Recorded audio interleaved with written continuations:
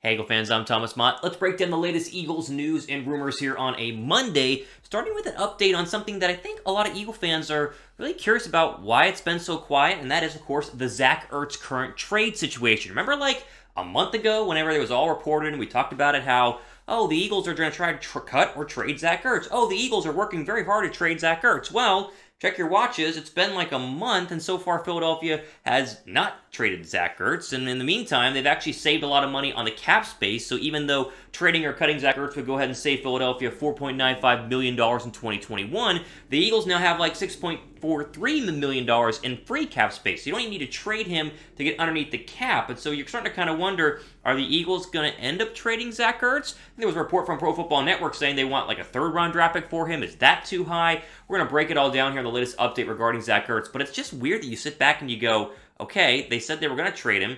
Free agency came and went, so they didn't cut him. Are they waiting for the draft? Maybe that's the case. They want to package trades up on draft day to go ahead and move Zach Ertz. That is at least what NJ.com is saying on regarding trading Zach Ertz. They put an article out just this past week talking about all the different scenarios, and it feels like trading him for a draft pick on draft night, or at least on draft day, maybe day 2, could be the most likely scenario. Here's NJ.com on trading Zach Ertz. Quote, the Eagles decide they can't obtain fair value for Ertz during draft weekend. They could simply hold on to him until June 1. Trading him for a 2022 draft pick or releasing him in June would save the Eagles about $8.5 million in cap space this offseason, giving them more room to sign free agents before training camp, end quote.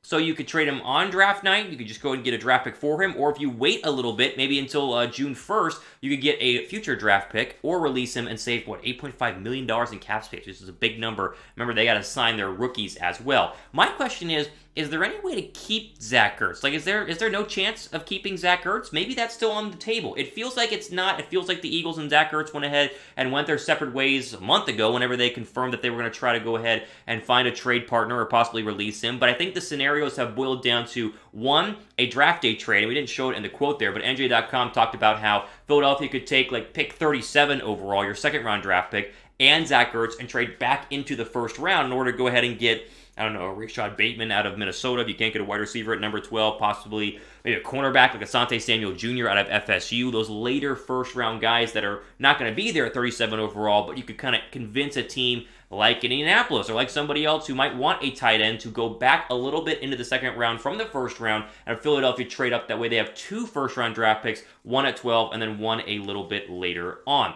In terms of keeping Zach Ertz, I mean, I think I'd like to, because the Eagles aren't getting Kyle Pitts at number 12 overall, and they already talked about how they'll have enough money to go ahead and technically pay him for at least one final season. What's one thing that young quarterbacks really need? It's a security blanket, and Zach Ertz is the ultimate security blanket. He was Nick Foles' security blanket during the playoff run. He was Carson Wentz's best friend / security blanket during his career in Philadelphia. I think Ertz staying in Philadelphia would be my ultimate choice. It just still feels like they are working towards at least trying to trade him, and the best option right now is trading him probably during the draft. However, if they don't trade him during the draft, expect around June for a chance at cutting him and letting him go sign with anybody. That way they free up some extra cap space, almost $8.5 million overall going into free agency, or sorry, going into training camp. That way if they need to sign anybody else, someone gets injured, then they got some more firepower to go ahead and do so. What do you guys think down below? What do you want to do with Zach Ertz? T down below for trade, C down below for cut, or K down below for keep. Remember, if you cut him, it's kind of the good faith thing of like, hey,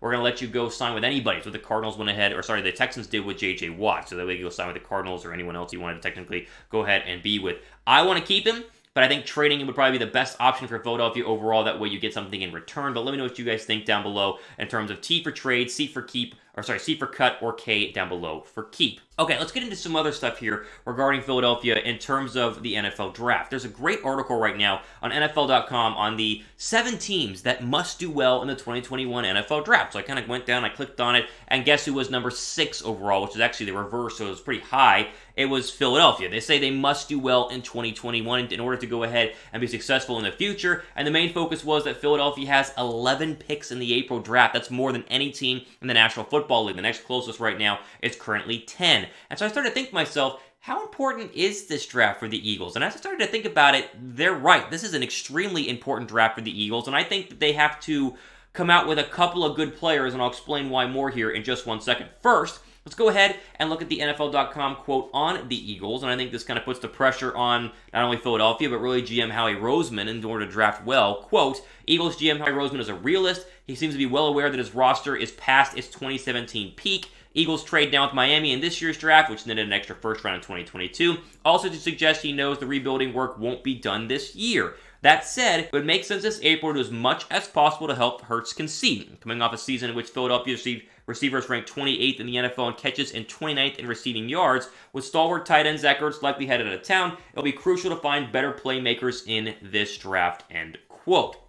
Now, before I give you guys my thoughts just how important this draft is and just how many good players the Eagles need to pull out of this year's draft, make sure you guys are subscribed to Philadelphia Eagles now because we are building the best Eagle channel on YouTube, in my opinion, as we're trying to get to 20,000 subs here before the start of the April draft. And of course, leading up to that, we're going to have plenty of great Eagles news and rumors and plenty of coverage. So you guys want to stay tuned to the channel. We keep you guys up to date on everything happening regarding the Philadelphia Eagles. Okay, my thought on this is that the Eagles need 2 stars out of this draft. Now, I know what you say, Thomas, 11 draft picks and only 2 stars? No. Listen, the Eagles need 2 legit stars, like starters that everyone in the National Football League knows who they are. I consider Zach Ertz a star. I consider, I consider Carson Wentz to be a star. I consider Brandon Brooks to currently be a star in Philadelphia. That caliber of player. Darius Slay caliber of player. A true starter in the NFL that will be a starter for at least the next 3 or 4 years. A Fletcher Cox type player, right? Not necessarily a generational type talent, although we'd love that. They need to get at least 2 stars, and preferably the first round draft pick at 12 will turn out to be a star, something they have not been able to do well in the past couple of years, and then of course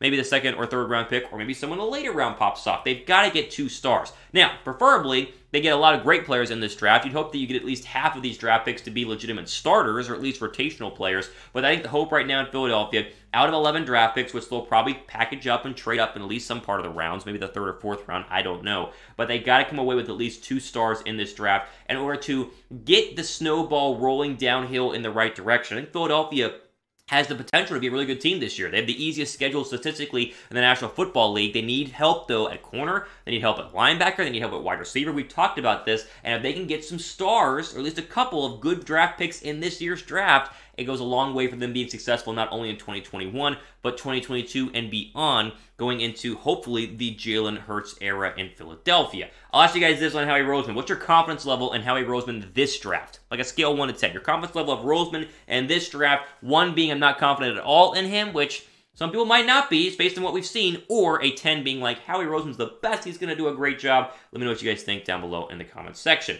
Before we keep going, again, hopefully the NFL is going to have full stadiums coming up in August and September in 2021. However, I would assume you're probably still going to have to wear a mask when you attend the game, so why not pick up your official Eagles mask right now at chatsports.com/Eagles masks. Some of them are up to 75% off. So you get them now, you wear them now, because you still got to wear them whenever you're out and about, most places, like grocery store or whatever it is. Then you get them ready to go for, hopefully, returning back to the link here in 2021. So, a ton of different options. Solo pack all the way up to 4 packs. There's styles, there's designs, the 3-pack right now, some of which are just $6.25. All are down below in the description box with the link, chatsports.com/Eagles mask. Just search that, and you'll see all the great selections and sales right now. All right, Eagle fans, let's jump into some more news and rumors here, and this has to do with the Jalen Hurts jersey number change. I want to clear some things up on this, because Twitter went kind of crazy when Jalen Hurts changed his number from 2 back to number 1 this week, and everyone's like, oh my gosh, why did he do that? Is he taking over the starting quarterback job? He's going to be quarterback 1. Oh my gosh, so exciting. And then you just kind of read about it, and you know history, and you say, no, this is just technically Hurts' number really all along. So he, of course, switched to 1 this past week. He's going from 2 back down to number 1. He previously wore 2 at Alabama, but he wore 1 at Oklahoma. And you got to think back to, well, why didn't he wear 1 when he got drafted? Well, think about it. Cam Johnston, the former Eagle punter, who they shouldn't have let go in free agency, but they did because he was really good, he previously wore 1. So Cam was not going to give up number 1 to a rookie, so Hurts took number 2 to go back to his Alabama days. So it's not that big of a deal, and it's not necessarily any sort of like, ooh, read into it. However, as NBC Sports points out, this is the first time any Eagles player that was not a punter or a kicker has worn the number 1. We'll see that quote on your screen right now. Quote, number 1 has only been worn in Eagles history by kickers and punters. Happy Feller in 1971. You guys all remember him? I do not. Nick Mick Meyer in 1977 and 1978. Tony Franklin from 1979 through 1983. Gary Anderson in 1995 and 96. Matt McBriar in 2012. And Cody Parkey in 2014 and 2015. None of them ever attempted a pass as an Eagle. So you can kind of get a little excited there that, of course, the first time you get a number 1 in an Eagles jersey from a quarterback standpoint will go ahead and be Jalen Hurts. Okay, my thought on this is, 1, jersey changes are the worst, because how many kids out there rush to go ahead and buy replace their Carson Wentz jersey with a Jalen Hurts jersey right after Wentz was traded just a couple of months ago? I mean, I bet you a lot of people went out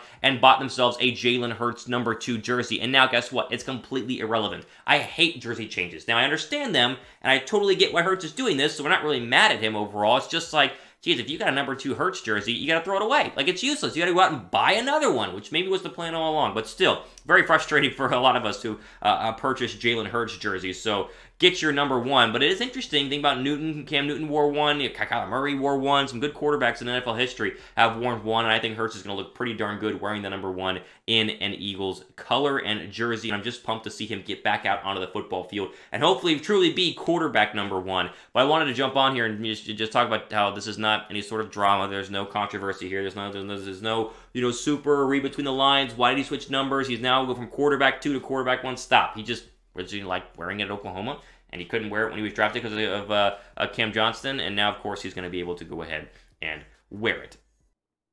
All right, Eagle fans, ultimately out for today here on today's Philadelphia Eagles news and rumor video on Philadelphia Eagles Now. Plenty more upcoming this week, so stay tuned for that. It's also Monday. You may have noticed I'm wearing my Baylor Bears polo right now because we're in the national championship game tonight. So hopefully you're watching this before they play. If you are, root for them. If you watch it tomorrow and they won, give the video a thumbs up. If they lost, then just be sad, because I'll be sad as well. Again, ultimately out for today here on Philadelphia Eagles Now. I'm Thomas Mott, signing off for the rest of your day.